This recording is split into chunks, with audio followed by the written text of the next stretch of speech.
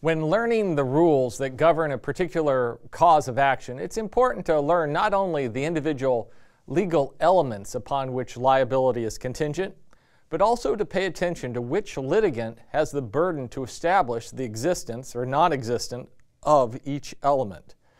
As a general matter, the moving party, the plaintiff or prosecutor, will have the burden of establishing each of the elements, but often the defendant will have the burden with regard to affirmative defenses. And as we will see, the type of burden can vary in important ways for elements at different times of trial. To begin, it's helpful to keep in mind the difference between the burden of production and the burden of persuasion. A burden of production is the burden to come forward with some kind of evidence. A party fails to satisfy this burden if he or she fails to introduce any relevant evidence on the subject. In contrast, there are traditionally three different burdens of persuasion. The most difficult burden to satisfy is proof beyond reasonable doubt. This, of course, is the standard in criminal cases. We place this heavy standard on prosecutors because our society would, to paraphrase William Blackstone, rather have 20 guilty people go free than have one innocent be convicted. Blackstone, B.T. Dubs, was the first great legal treatise writer. An economist might similarly say, because the harms of false positives are far greater than the harms of false negatives, we make it harder to convict. Courts annoyingly have resolutely refused to express proof beyond reasonable doubt as a particular probability. But if you had to, you might think of this as requiring prosecutors to prove guilt by more than a 99 or 95% likelihood. The most lenient burden of persuasion is the preponderance of the evidence standard. Here, the requisite element must be proven to be more probable than not. This can be quantified as a requirement of something more than 50% likelihood. In between the preponderance and reasonable doubt standard is the third and final burden of proof, the clear and convincing evidence standard. In many ways, we don't know much more than that this standard requires more than a preponderance and less than proof beyond reasonable doubt.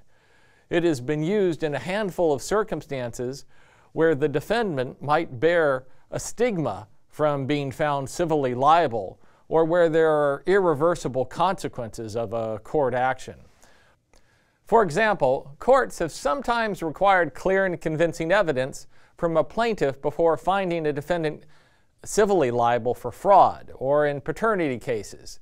And courts require clear and convincing evidence of intent before removing hospital life support. However, recently the Department of Education has required universities in non-criminal disciplinary actions regarding allegations of sexual assault by students to cease using a clear and convincing evidence standard and only require complainants to establish sexual assault by a preponderance of the evidence.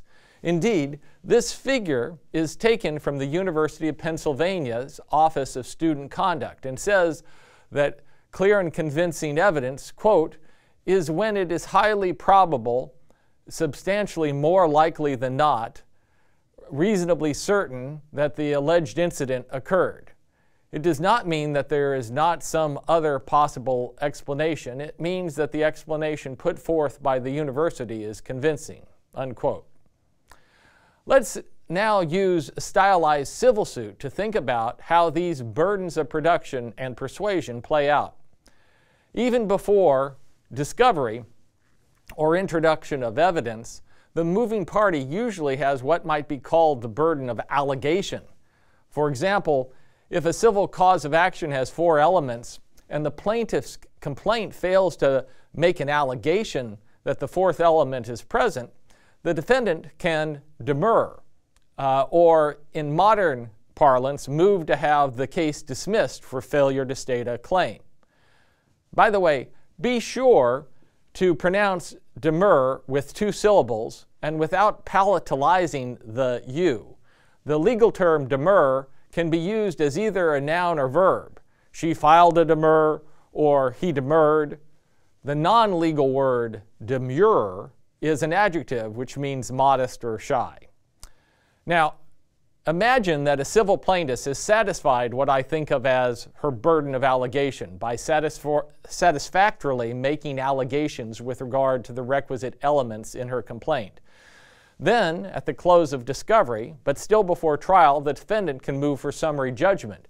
If the defendant can show that the plaintiff has failed through discovery to produce sufficient evidence to show that a genuine issue of material fact exists with regard to one of the elements that the plaintiff has the burden of establishing at trial. It's important to remember that summary judgment can also be brought by the plaintiffs with regard to issues that it bears the burden of establishing at trial, and with regard to affirmative defenses that the defendant has the burden of persuasion of establishing at trial. There will analogously, these motions for summary judgment will analogously be granted if the plaintiff can show there exists no genuine issue of material fact with regard to the issue that the plaintiff is moving on. So then, during the civil trial, if the plaintiff, during its case in chief, fails to introduce sufficient evidence so that a rational juror could conclude that the plaintiff had met its burden of persuasion, usually preponderance of the evidence, with regard to a particular element, then a court may direct a verdict for the defendant for such failure. Introducing sufficient evidence to preclude a directed verdict on each of the required elements is sometimes described as establishing a prima facie case. Sometimes this shifts the burden to the defendant to establish some affirmative defense. At other times, the burden of persuasion remains with the plaintiff, but the defendant is allowed by introducing its own evidence to rebut or negative the persuasive power of the plaintiff's evidence. To give a more detailed example of how shifting burdens can play out, consider the McDonnell-Douglas standard for establishing disparate treatment discrimination. The framework as currently applied by courts is as follows. In the first stage, the plaintiff must first establish a prima facie case by preponderance of the evidence that the defendant discriminated against the plaintiff in some adverse employment decision because of the defendant's race. Then, in the second stage, the burden of production shifts to the employer to rebut this prima facie case by, quote, articulating some legitimate non-discriminatory reason, unquote, for the defendant's decision.